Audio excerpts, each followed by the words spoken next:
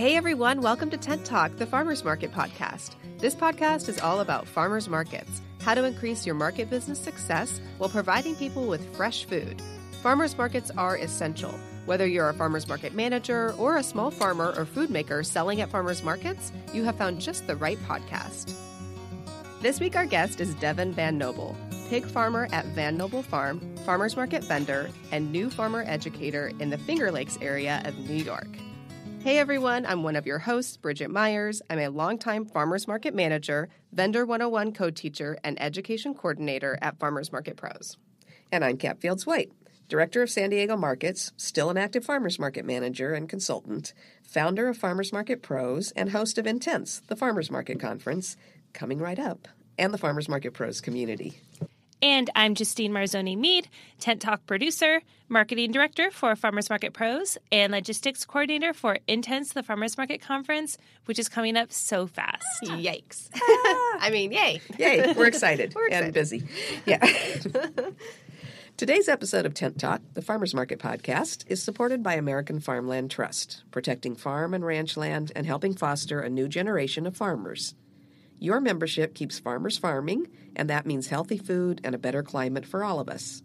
Find American Farmland Trust at farmland.org or click their logo on the resource page at farmersmarketpros.com.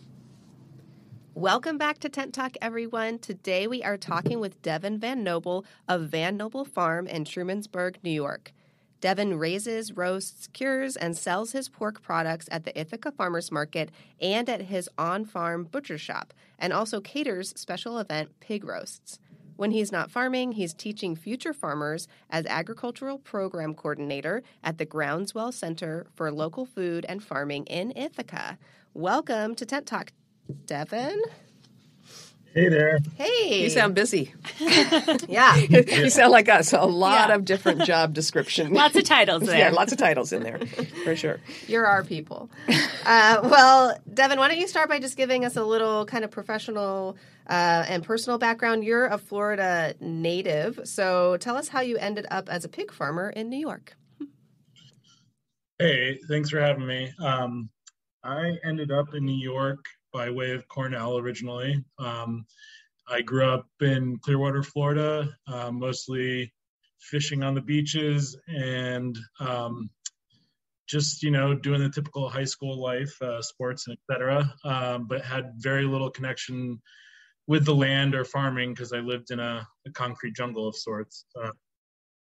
So I came to Cornell for summer program originally, and then did my undergrad in biology and society, studying mainly agriculture and the environment. And I stuck around for a bit and then soon left to go to Vermont Law School, where I did a program in environmental law and policy. And that is around the time when I really realized that I wasn't going to move further into the policy realm and wanted to get more close up with my farming community. And I hadn't landed anywhere yet, but I ended up coming back to Ithaca and one thing led to another and I stayed. Wow. That's an unusual path. Yeah. I like that path, though. It's great. Little it's full awesome. circle. It sounds like you have a nice background for what you're doing. So when did you decide to venture off on your own and start Van Noble Farm? How did that come about?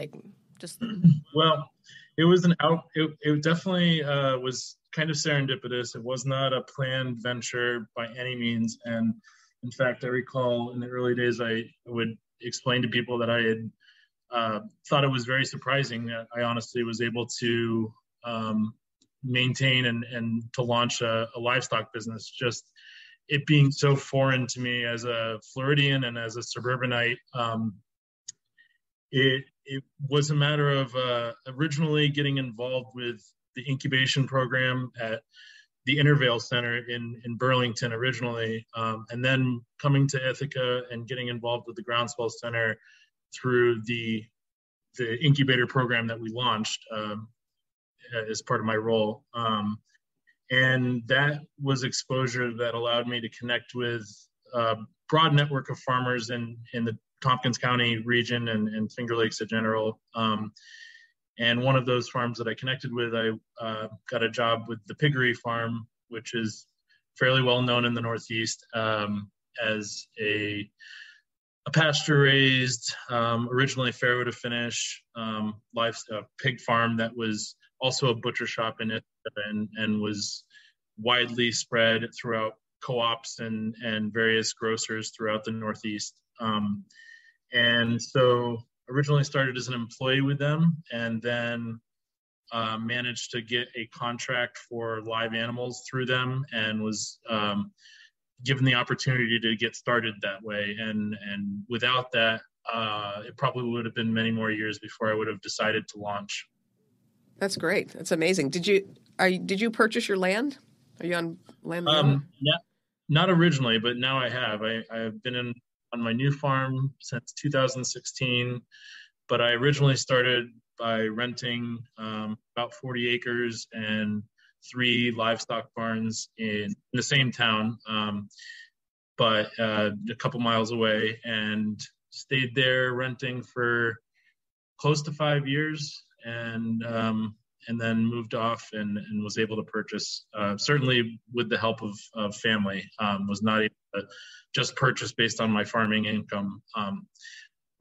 But yeah, that's so great. I'm on my own farm now. That's awesome. How big is your farm now that you own your land? We have 43 acres, again, in Trumansburg, and thankfully I feel very blessed to have ended up on the farm that I did, because we looked at a number of properties that were much more marginal, and this one is 25 acres of hay fields and pastures that we've some parts have converted into grazing lands, and parts of are still hayed, and parts of we raise vegetables on. So it was really a prime property to do what we were trying to do. That's great. So what was your initial kind of plan for your own farmland? Did you always want to sell at farmers markets? Was that a part of the original plan, or were you just going to do kind of selling off wholesale? How did you kind of start that plan? Yeah, I definitely. For the first 5 years, as I said, I was a wholesale contract. I had one customer, this one butcher shop, again, the Piggery that I worked with, and that felt really good for the time being. It was a much larger operation. We had probably between 200 and 250 pigs on the farm at a time, and they were mostly pasture raised. I mean, in the winters they stayed in barns for sure, but they were all outside, and we were, rotationally grazing regularly. So it was a lot of work. I put blood, sweat, and tears into that operation, and it was fortuitous that the contract ended up getting canceled eventually, not out of any fault of my own, but as a result of their own business decisions. And actually the piggery business was sold, and the new owners ended up canceling some contracts. So that really forced me to pivot, and I was not sure if the business was going to survive that transition. That was the same year that I purchased the farm, purchased my new farm. And yeah, we had big plans of putting up large livestock barns and continuing to grow wholesale. And it became clear in that first 6 months that wasn't going to be the reality, and I needed to find something new. So we turned to a whole new direct marketing strategy, which in large part was around pig roasts and catering, but then has grown to an interest in butchering and selling direct retail products as well. Wow, that must have been scary, right? Yeah, there. It sounds like a tough year. Oh, I've got my own big farm, and okay, we're done.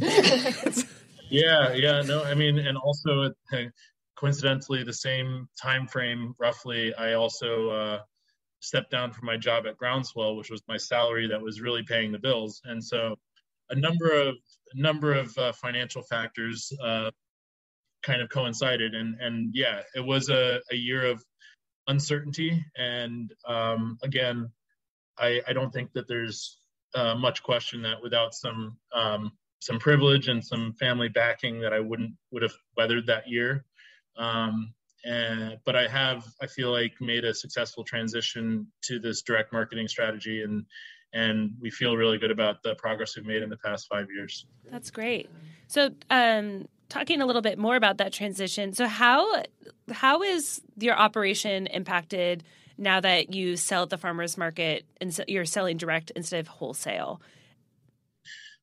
Well, I think I look at it as a blessing in disguise. At the time, I wasn't happy about it, and I was frustrated and concerned. But it has allowed me to be much more creative in what I'm doing with my product and what I'm doing on the farm. And that being that I've also been able to sustain a very modest but a small vegetable plot and donate a lot of those vegetables, and to work with the training programs through Groundswell that I work with now as a host farmer, and to take on a pair of draft horses and to start learning that trade. And so there's a number of avenues that I wouldn't have pursued had it been that I stayed in the wholesale game. So it's allowed me a lot more creativity, and that's been exciting. How about financially? Financially, I think it's a more sustainable pathway. I mean, standing on one contract by itself is never a good feeling. And there was, and it was a fixed price. And so, grain prices go up, you have to renegotiate pricing with your butcher, and it's not always an easy conversation.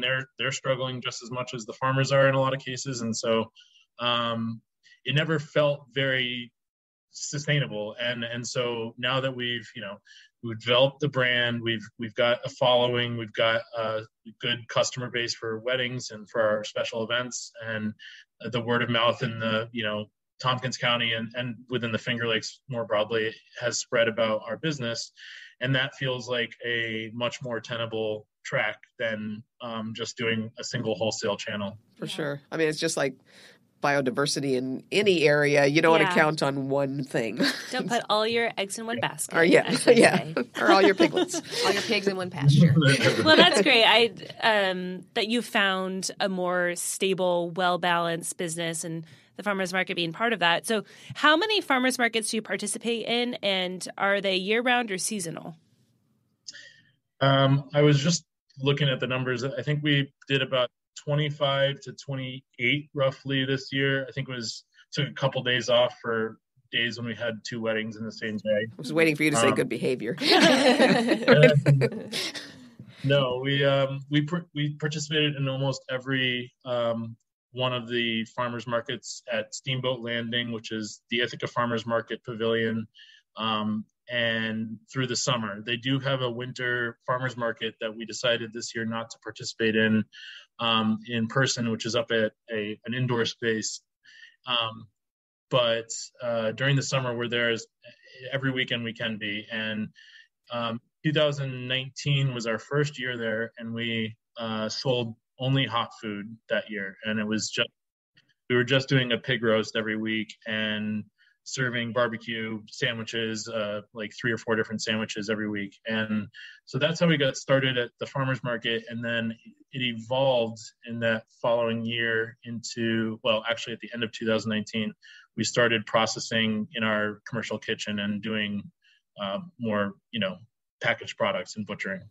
Interesting. Starting with hot food and going the other way. That's an interesting transition. Yeah, that's usually kind of see it the other way, where people that are selling, uncooked stuff to take home and cook themselves, they'll kind of convert those customers by giving them a little taste. And value added. Yeah.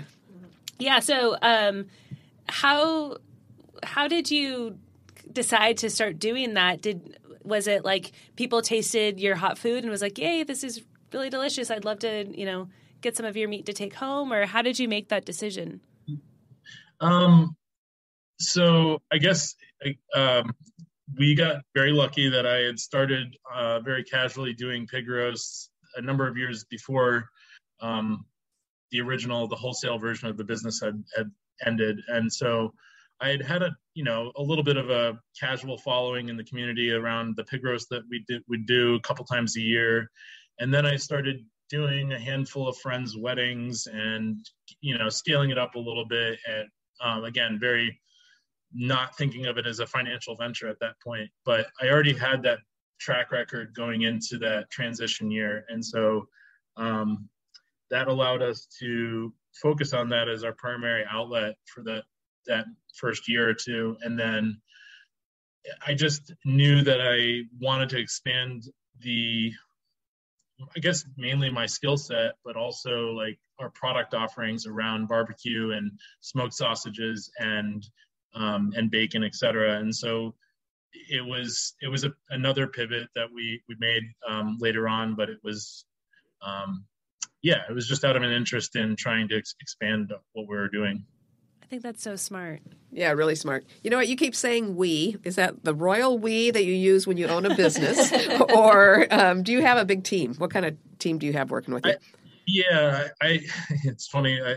People have noted that before. I say we. I do that.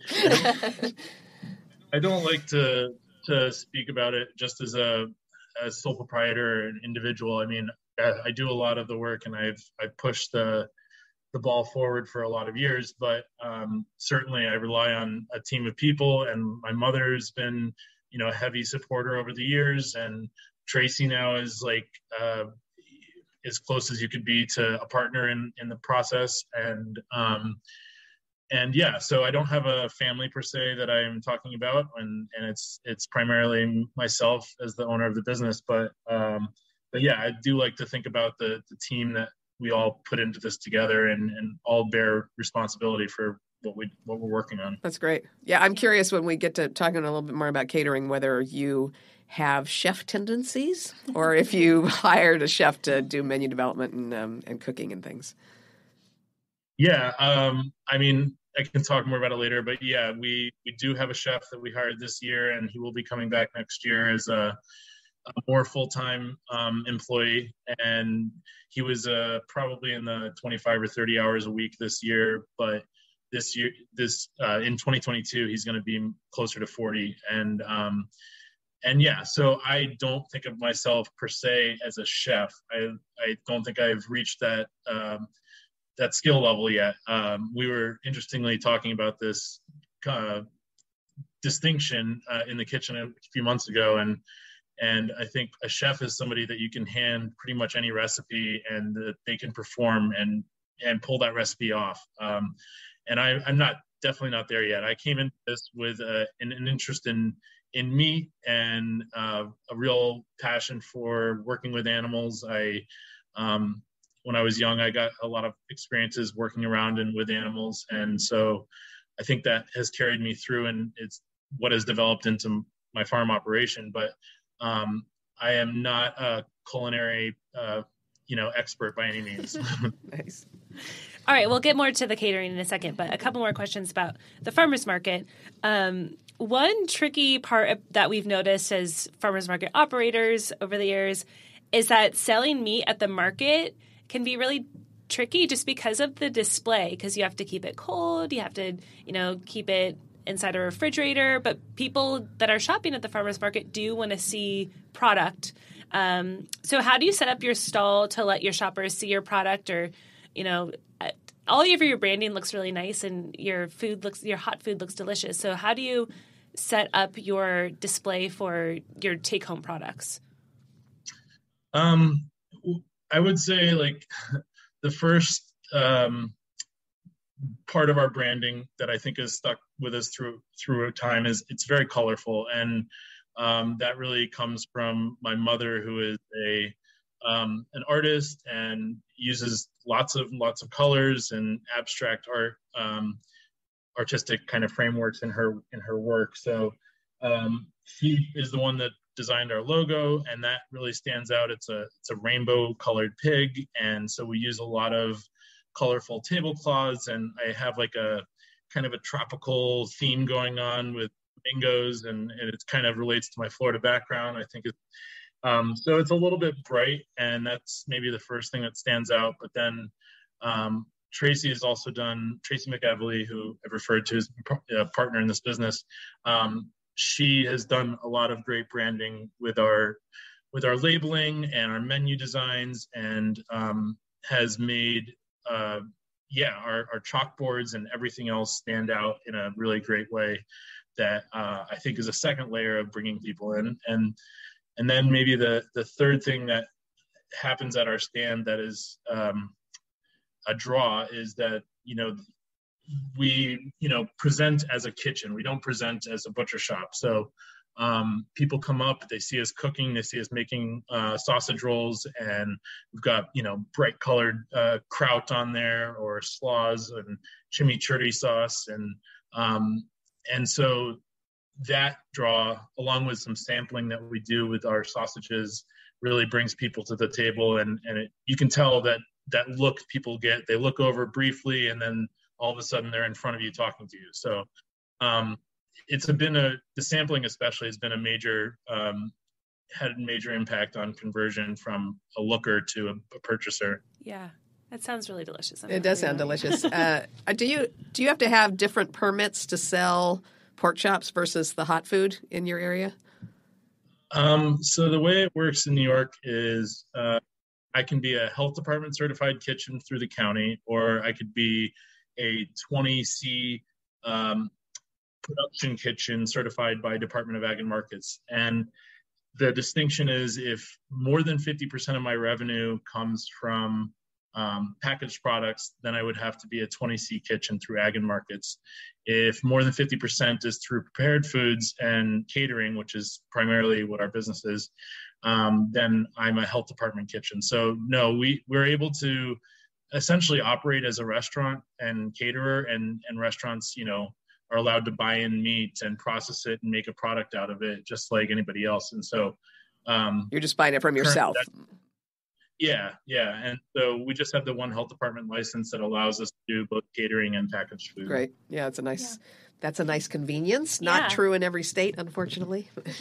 Yeah. So before we move on to catering events, just because you've kind of done a little bit of everything, what advice would you give to a farmer or rancher that has done primarily wholesale and is thinking about doing farmers markets, or is curious about the flexibility that farmers market might bring to their business?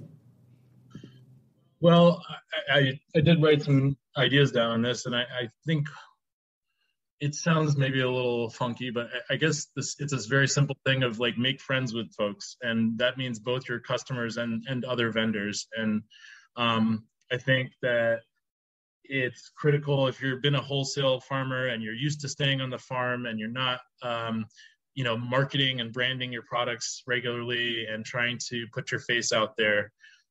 It's an important, transition of personality and how you spend your time, and networking is really crucial, especially at least in our community. I don't know, in other regions how it exactly works, but at least in the Finger Lakes, it's a very strong networked local farm community. And so it's important that you reach out to other farmers and vendors there and, walk by their stand, check out what they're doing, and stay involved in that way. And then the other thing that stands out to me is a big piece of our recipe is that I really have leaned on Tracy in a number of ways to do the things that I was not able to spend time doing. I'm running the farm. It's not a significant load on my time because I, have a skid steer and I can feed animals and water them pretty readily. It's not terribly onerous, but there's just a number of things happening on my end of things that if I wanted to grow the business, I really needed somebody else that had a design sense and was able to pull off some of the activities and tasks that I didn't have that focus to do. I probably could have if I had spent tons of time thinking about it and working it through. But at first it felt like a lot of money. It felt like, wow, there's a lot of money going out the door to design these menus or to design this ad for something or whatever it is. That all has well paid itself off. I mean, and in addition, I would say spending some money on our website felt, a couple $1,000s in those early years felt like a lot, but it's it's by far been some of the best investments we've made. Interesting. Your website is really nice, actually. Yeah. It was very easy to navigate as I was looking at your business. So Yeah, you could tell somebody really thought that through, and then it functions well. yeah. So given that you're doing all these different things, how do you balance your time between actually farming? Are you personally at the farmers markets? Are you at the catering events and pig roasts? And then we'll talk a little bit about how you manage the CSA as well. Yeah, I'm at all of those things. It's kind of, it is kind of crazy making. I'm lucky enough to be a single guy with no kids, and so financially and time-wise, more importantly, really, I have so much flexibility. That's certainly a key to sustaining what I'm doing. I've envisioned actually adopting maybe in the next few years, and I think it's going to require a lot of careful consideration around my time management, because right now I'm kind of all in on the business. And yeah, so the answer is I'm on the farm daily, and I do have a couple people that pitch in here and there, castrate pigs with me, or maybe take care of a day or two of farm chores here and there. But for the most part, it's been on me, and I'm also at farmers market almost every week. There's some times where we do have wedding events, and I'm off doing the wedding, and so we have somebody fill in. But that's definitely less common.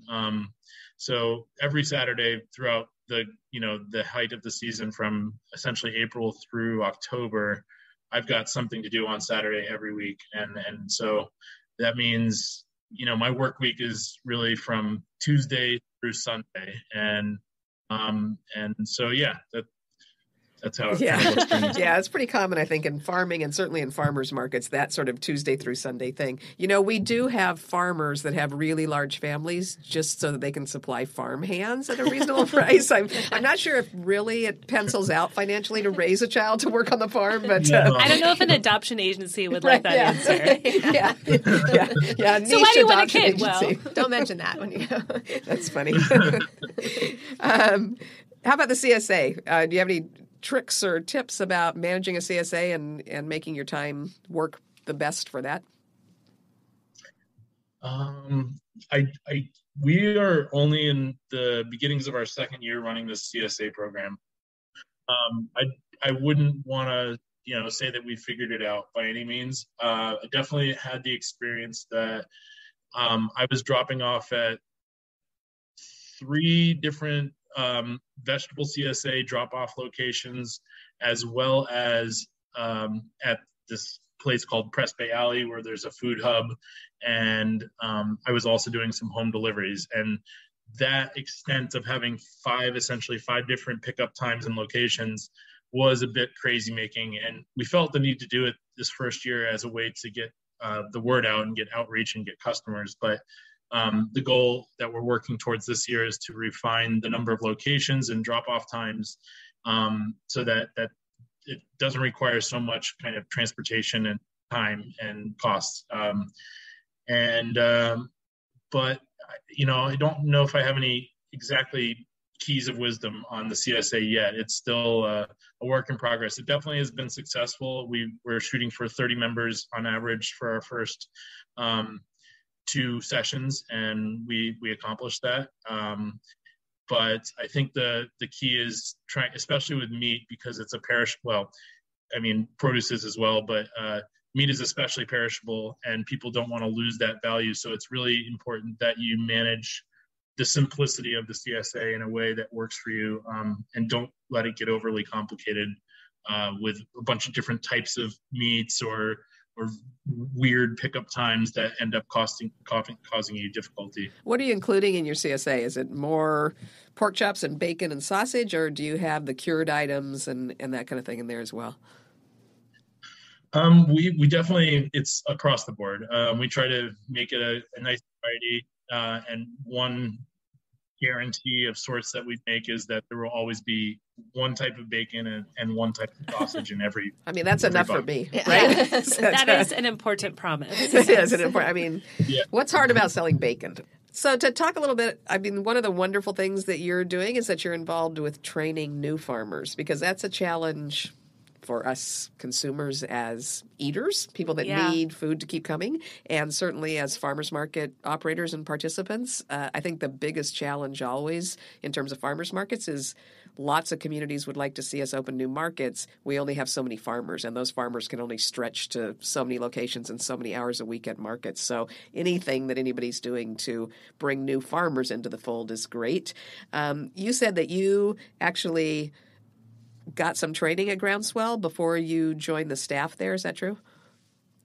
Well, they were kind of overlapping, the one and the same. So in 2011, I started with Groundswell. I believe that year, if I'm recalling correctly, 2011 was mostly a volunteer year. And at some point in 2011, I want to say in the later part, I was actually hired as the incubator program manager. And that was my title for 6 years, roughly. And so, yeah, my focus through Groundswell was on launching this incubation program, again, which came out of an interest of working with the Intervale Center in Burlington, which was one of the original incubation programs. And, I really felt at that point that, as I think many of us know now, is that it's such an important key to making sure that the next generation is getting access to the land and to agricultural resources broadly. And so that was why I was excited. And yes, while I was also working at Groundswell, I was also able to attend a lot of the training programs, meet a lot of the farmers, walk their farms, see their operations. And that was really the exposure that got me interested in becoming a operating farmer. So are the classes there mainly working with brand new farmers, or is it existing farmers that are coming in trying to transition to a different kind of operation, or all of the above? No, definitely exploring and we call it aspiring, exploring, and beginning farmers. Really the main categories.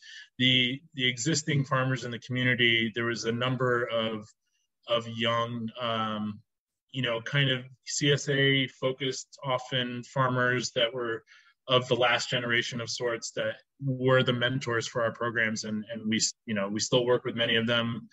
And they were just such valuable assets for Groundswell and for Tompkins County and the community at large. I mean, so we really leaned on them as the mentors for the programs. We did not do a lot of training for existing farmers to transition. But that, to me, that was the most exciting space of the new farming kind of movement at that point was these young farmers, or in some cases, refugee farmers, which is actually what the incubator program became focused on, was the Burmese population in Ithaca that had resettled here for the past decade or so. And there are many ethnically Karen refugees, and we found out that they had not only huge farming expertise, but a desire and really wanted to get started again. And so that was an opportunity to kind of meet some of our social justice missions around changing the face of farming, but also work with people that were really gung-ho and ready to get started. So. Yeah, that's amazing. And are you working mostly with young people, or are you seeing midlife kind of career change folks? I would say a good mix. There are a lot of young people, especially in the most recent program that Groundswell ran the farmer training program we ran in 2021, was primarily, I don't know exactly the age frame, I wouldn't want to say, but they were younger, I would say.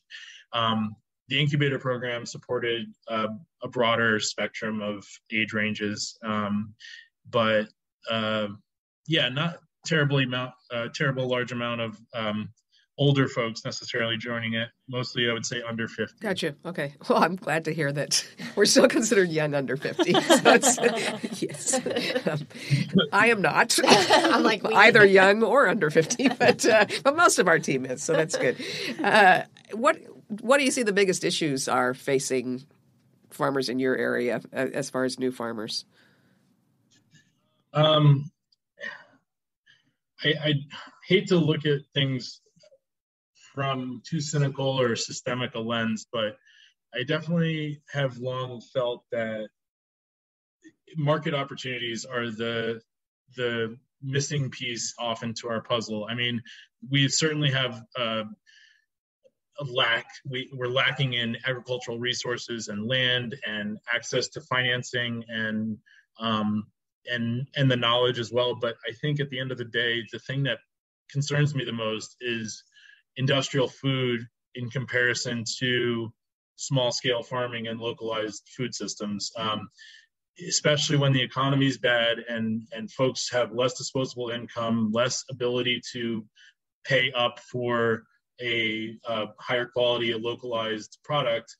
I think we see increasingly, small farms are not as competitive in that marketplace when, especially in terms of meat. I find that to be a real concern, is that industrialized meat has priced us out of business in a sense. And we also, which coincides with this, is a lot of the small farmers have to kind of cater to the highest bidder. And we are not able to make it widely affordable and accessible, especially across class and race. And so I find that to be like the ongoing story of small farming in America right now, is that we just can't make enough money through the markets that we have available to us to stay in business in a lot of cases. And especially for the most fresh and new farmers, it's very hard to find some of those market opportunities and even get started in the first place. So, I mean, there's a number of other issues, as I mentioned, rising costs in comparison with those price points that we're able to access. Like, we're getting squeezed from a number of different angles, but I do see that market opportunities is one of the missing pieces that has been really, really difficult to solve nationally and in the Finger Lakes for sure. Yeah, I mean, we like to think we're helping that a little bit in terms of the farmers market industry, because we do supply the opportunity, of course, to keep the retail price of your product. So more farmers markets is a good thing. On the other hand, it's definitely becomes a classist thing where if you're charging the real price of what it costs to prepare food without the subsidies and things that industrialized producers get, it becomes very difficult to make your product available to all the people that could take advantage of it and could be eating better and be served more nutritionally by that happening. So I guess in addition to farmers markets, we need to remember to keep in touch with people on the policymaking level and look at either leveling the playing field by eliminating the subsidies for the industrialized food, or providing those same subsidies to small farmers and to people that are doing good things and bringing good things to consumers. Yeah, I think an example which I would like to see more widely spread is the payment through health insurance plans for CSA shares. I know that there's a program, and I'm forgetting the name, it's called Share or something like that in Michigan, that has made that widely accessible.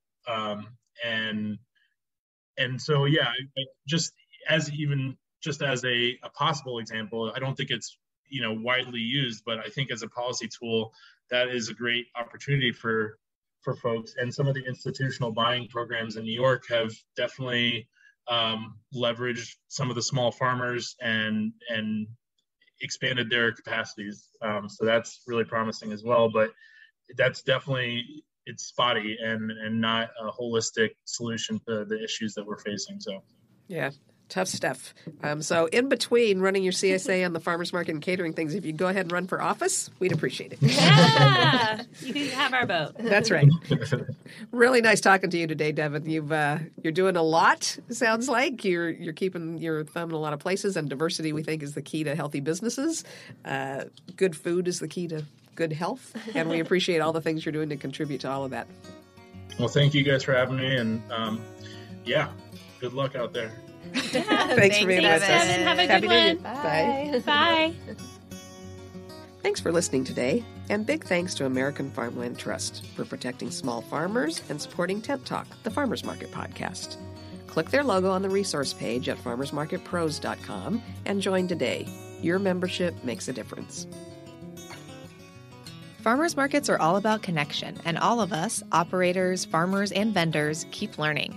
Join us and your fellow market participants at the 6th Annual Intense the Farmers Market Conference in San Diego, California on March 7th, 8th, and 9th, 2022 to grow your market and your community.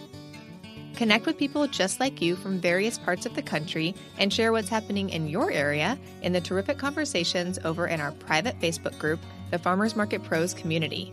You can also message us on Instagram at Farmers Market Pros or email us at connect@farmersmarketpros.com. Thanks for listening to Tent Talk. Please leave us a review on iTunes, Stitcher, Spotify, YouTube, or wherever you access your podcast, and tell us and others how you're enjoying Tent Talk. If you are listening on YouTube, give us a thumbs up, and be sure to subscribe to our podcast so you don't miss the next episode. Tent Talk, the Farmers Market podcast, is proudly produced by Farmers Market Pros, where passion meets profit. Today's episode was recorded and edited by Justine Marzoni Mead. Original music by David Mead. Thank you so much for listening today, and we'll have another great episode next week. Tune in.